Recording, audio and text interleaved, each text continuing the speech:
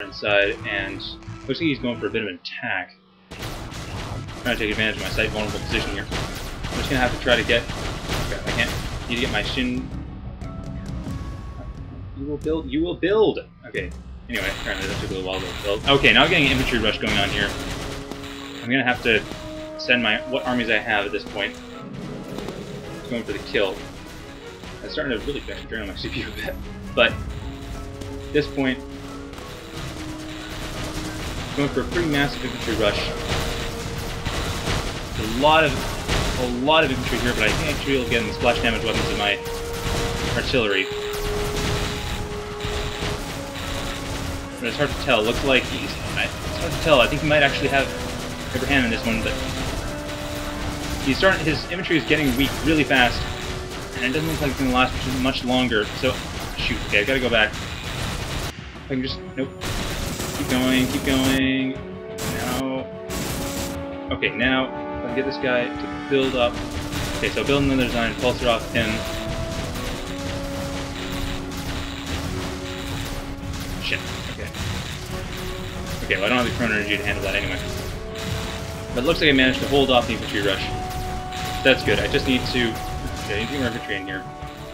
If I just get some infantry and some more vehicles, I should be fine.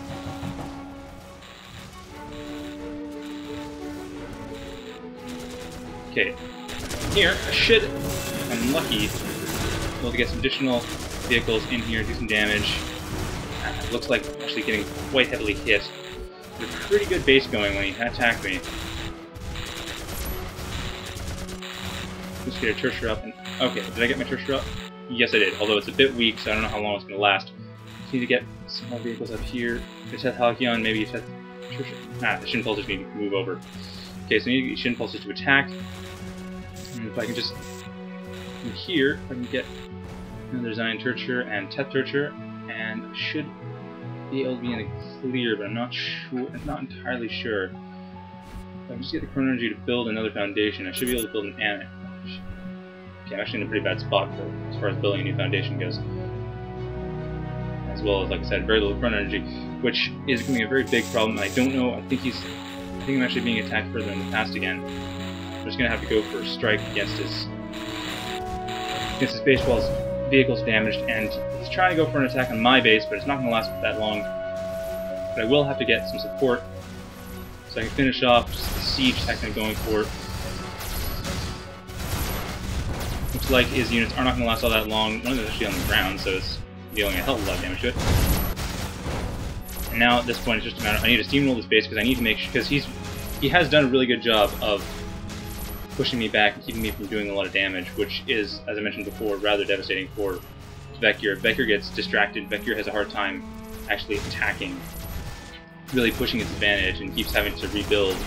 It can take a while for it to do anything, and from there it becomes difficult to properly secure an advantage.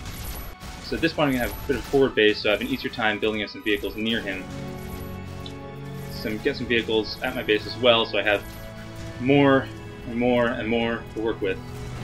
Because this point I'm going for this big siege, and it looks like, because he did send a pretty large army against me. I don't know if that was his entire army or if that was just a small subset of it.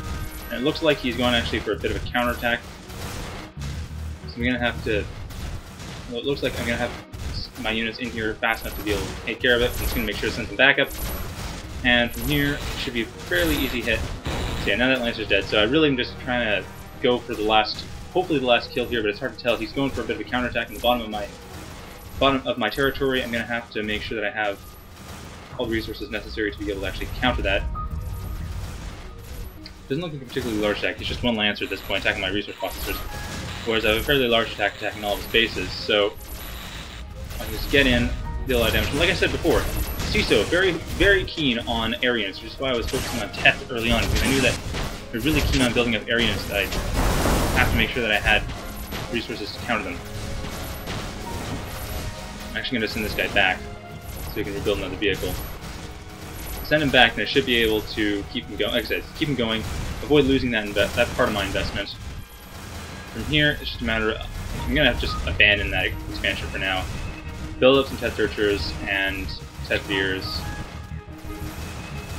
Actually, I have Shin Halcyon for a little bit, and just make sure that I have everything needed, so when he actually attacks my main base, he's going to be pretty well defended on it. At this point, it looks like it's actually dealing a fair amount of damage to what I have. So the Teth Halcyon is managing to hold... Actually, Teth Halcyon is doing a great job holding its own, dealing the damage it needs. Just going to send it back here to help support against these frigates. I'm not sure. Not, actually, let's say at this point it's got a fairly good position. So I'm just gonna rebuild what armies I need and rebuild what armies I can, make sure that I have what I need, and go for the final strike. So it looks like actually there's a fair number of infantry, and while I can deal a fair amount, while I can deal some damage to them, they are actually quite a bit of a tough fight. So now the Lancers are coming in and attacking my RPs. There really isn't much I care about here because these RPs are actually not that useful. In fact, once I get the chrono energy from them, I should probably teleport them down and continue harvesting out of these boxes. But anyway, in the meantime, set these units up to go for a good attack, and from here, my main siege is doing quite well. My side siege, as RP, is actually kind of unnecessary at this point. I should probably go up and join the main siege. Be able to support it as well as I can. Send a design Halcyon up to attack, and also get some stuff going here. And I should get. I probably shouldn't bother getting gate tech at this point, but I should definitely get all my forces into attack so that I can actually support this attack and do what I can. Although it's hard to tell, is he going for a flank at all? So even if he is, he probably doesn't have much of a chance to actually hold off this attack. So at this point, I just need to be able to support what I have. Get rid of this get rid of this marine here and get this Teth Halcyon and take care of these lancers. It shouldn't be too much of a big deal. Teth Halcyons tend to be good at getting rid of lancers, or getting rid of any air units. So it's not going to be a big deal for me to attack it.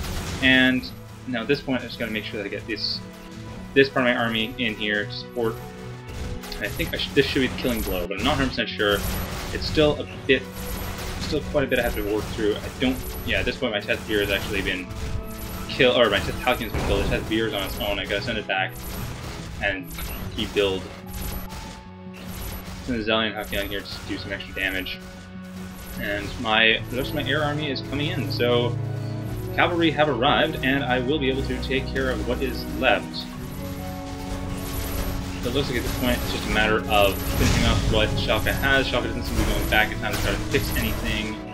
I'm not sure if his forays forward in time are just to observe what's there, or if he's actually trying to go for gate tech, but it looks like at this point he doesn't really have much of a chance. He's probably going to have to concede fairly soon. I'm going to make sure to keep the pressure on, because I don't know if he has built anywhere else. Maybe there are some areas that are useful to build in even if they have no resources. The bottom right corner here could be building there. I should probably send in Design Halcyon just to check, and also sending in some units down to check the south side of the map just to make sure that he hasn't built anything there.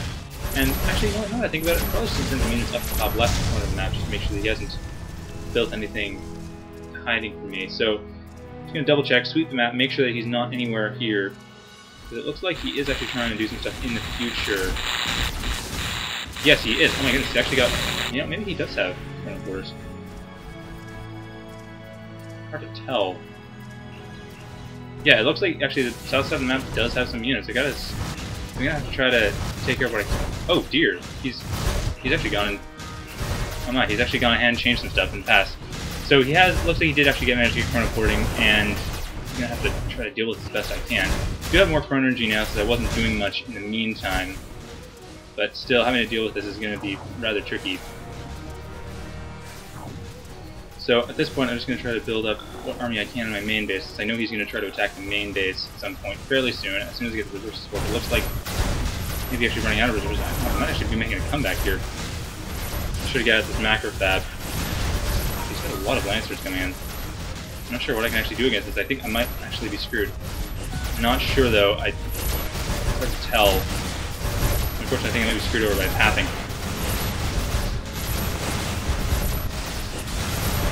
Yeah, the design has. Oh shit! I don't think I actually have a chance at this point. I don't know. I'm gonna try. I'm gonna push what I can, but I kind of doubting my own abilities to get out of this.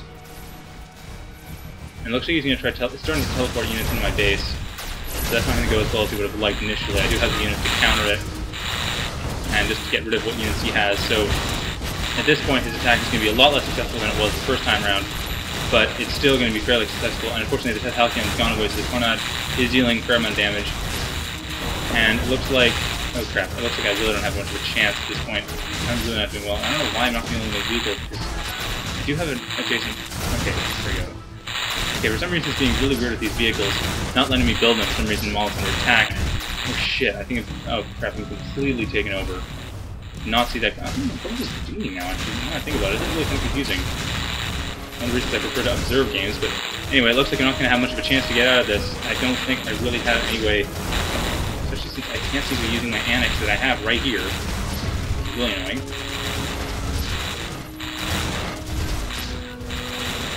Crap around the corner to try and do that.